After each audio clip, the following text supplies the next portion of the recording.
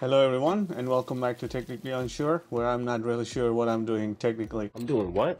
So in this video I found kind of unique motherboard and CPU combo on AliExpress, and if it works I think it is worth the price, but I don't know yet. I'm just guessing. The motherboard I'm talking about that arrived in this bent up box, JGINYUE I guess B650i Night Devil, and it supports AMD Ryzen 7000 series processors, but I bought one that comes with the processor that they recommend and they ship it with, which is the Ryzen 7500F, which is 6 core 12 thread I believe, and the boost was 5 gigahertz I think, and the base was 3.7. So that being said, let's take a look at what is inside and what they're shipping it with. So a SATA cable, some sort of warranty card I guess. Here is the processor. Yep, that's the one. It looks like it's used. Just so you know, for that price you're getting a used Ryzen 5 7500. So I don't know now if I'm thinking if it is worth it, but you never know. Well, I have to check the prices as well. So let me remove that tape. Okay, take out the processor without pulling off a Linus. There you go. So that is the processor, and the motherboard, let me take it out. There you go. Actually it looks nice, very nice. It looks beautiful. So this is actually uses LGA 1700 socket. I had one cooler which maybe even half the price of this motherboard and CPU combo. It's very expensive. I have this. So this is the Noctua NHD 15, and I believe this should work with this. Overkill, very expensive, but I'm gonna try to install that on it. It comes with 4 SATA ports, the USB and a USB, and 2 dual RAM, and I believe it's DDR5, and supports speeds of like 7000 as well. 6800, 6600, 6400, all that stuff are supported. In terms of I/O, you have the SPDIF over here, line out microphone, Wi-Fi. This is the one that goes in there. We're gonna install USB 2s, USB 3.2s, USB-C, 2.5 gigabit Ethernet, and I think it was the RTL 8125BG. That's the chip for the 2.5 gigabit. HDMI and display port, and the BIOS reset button. There is an NVMe SSD slot in the back that you can install in here, and also there is a PCIe slot over here. This is X16, and I believe this is Gen 4, and the NVMe SSD slot is also Gen 4, PCIe Gen 4. It says SATA 3, so 6 gigabit per second. That's what they're promising, so just keep that in mind. I see another slot over here, but I am not going to take out this whole thing just to install this Wi-Fi. And there is, I already see inside the cable is dangling. That's the RTC cable, by the way. So let's leave it. I just want to install the CPU, try this Noctua overkill cooler, and bring out the power supply and connect some SATA disk as well. By the way, the front audio and USB and front panel is here in a very awkward position. Anyway, okay, by the way, there is another NVMe SSD slot underneath this, so it's 2. That's what I remember. They were saying there's 2. So let me take this out. So this is the heat sink, I guess. Okay, let me take it out. Okay, so there is a single NVMe SSD slot over here. So one in here, one in the back. So 2 M.2 SSD. So they have the thermal pad for bottom and for the top. So you have to remove this before installing, which I'm going to do. I will install an NVMe SSD over here, some SATA, power supply, 2 RAMs, DDR5, and CPU and a cooler. So give me a couple of minutes. I will be right back. Okay, so we are back and I am booted into Windows, and let me show you some very impressive numbers. Actually, I did a benchmark. As you can see, when it's idle, it is around 5360 watts. Okay, 46, 47, 48, something like that when it's idle in Windows 11. So let me show you Crystal Disk benchmark result. As you can see, we are at the limits of the NVMe SSD that I'm using, which is the Samsung 990 Pro. Very impressive numbers. And then if we look at the numbers in the 3D Mark, this is the score I am getting for the 3D Mark CPU benchmark, and similar to the Minis Forum motherboard that I just reviewed in this channel. And then also Cinebench score score is also very close, but I think it is faster, a little bit faster than the Minis Forum one. But overall, you can see this is the Ryzen 5 7500F 6-core processor. We are getting 734 points. So it's a very, very good score in a Cinebench 2024. Okay, let's take a look at a game. For instance, let's say just the Doom. It is going to be using obviously the 4070. So it's not going to be really benchmark of the computer, but I'm just going to show you how it works and the frames you will get and all that. Okay, so I'm going to go to the settings advanced and I am going to put everything to max, to ultra. Okay, so we are at the ultra settings. Yes, close.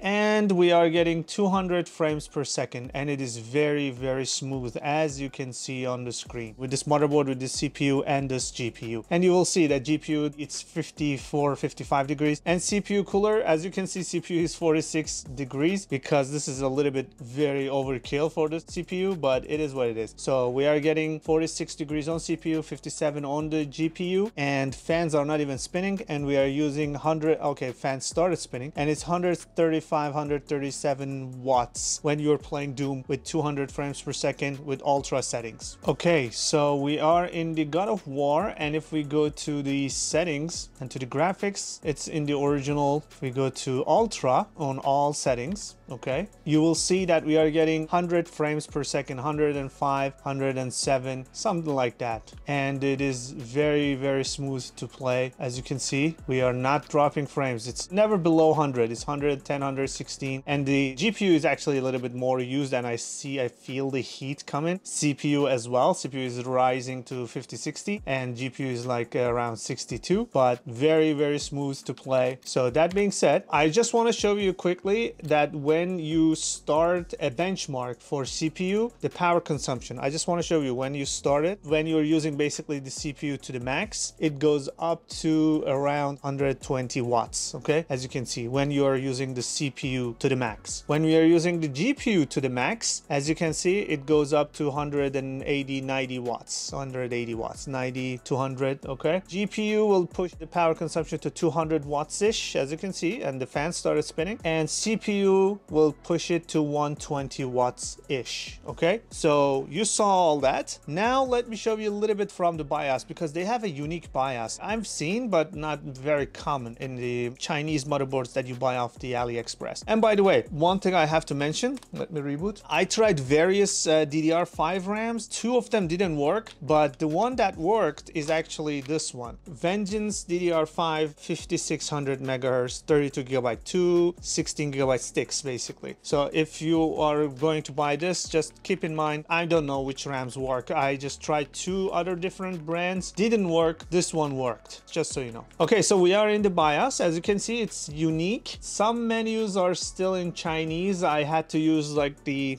Google Translate app to understand what it is saying. So this is apparently advanced. So as you can see, there's like trusted computing. TPM is there. As you saw, we already booted into Windows 11. ACPI settings, hardware monitor stuff, the Celsius, and as you can see, this cooler is overkill for this, but it's doing a great job. IDE configuration, PCIe. Oh yeah, PCIe, by the way, in here, well, 4G resizing, PCIe Express settings, and you will see the other settings in here related to that, PCIe Express and log settings. And if we go to USB configuration, some settings in there, network stack, CSM, NVMe detected both, Super IO stuff, DCPI, FTPM. And if we go to here, you will be able to do some overclocking and some other stuff for the processor. And these are more settings for the devices. Northbridge, 4G, okay. CBS, CPU options. Usually you guys are asking about the C state settings are here. The SVM enable, NBIO, IOMMU. This is, you might need this if you install Proxmox on this and you want to do pass-through. And here's the link speed settings for the PCIe, CH, SMU.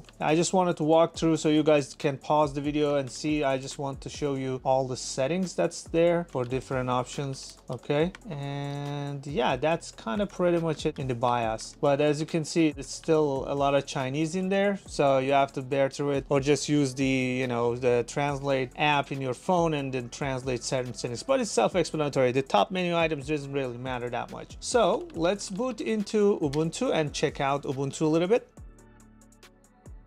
Okay, so we are booted into Ubuntu. As you can see, it is an Ubuntu 24 and kernel 6.8 and the AMD Ryzen 7500F and NVIDIA GeForce 4070 is detected. And if I want to do, let's say, a stress NG, as you can see, the power consumption jumps up to 111, 112. And if we look at the sensors, you will see that it doesn't get really hot. 67, not much really, 66, 67, max is 67. Okay, we are done. And the score is, okay, so it is slower than the Minis Forum one. Obviously, that was a better CPU, but yeah, it is also a very good score. 286,000 we are getting in here. I believe we got 650,000 on the Minis Forum one. So if we do not necessary but Sysbench as well, power consumption doesn't really go all that way up, but I just want to see the score for the Sysbench. Okay, so we are getting 37,000. So just for reference, Raspberry Pi 5 in Sysbench you will get 10,000, and in this one you will get 876, like say 1,000. There is a big difference. I would go with Stress NG one, more accurate I would say. So iPerf 3 also, let's test the port. That is 2.5 gigabit and exactly as promised. And we already did this benchmark. I'm not gonna do HD Parm, but yeah, it's just there. One thing I just want to test is if we can access the BIOS.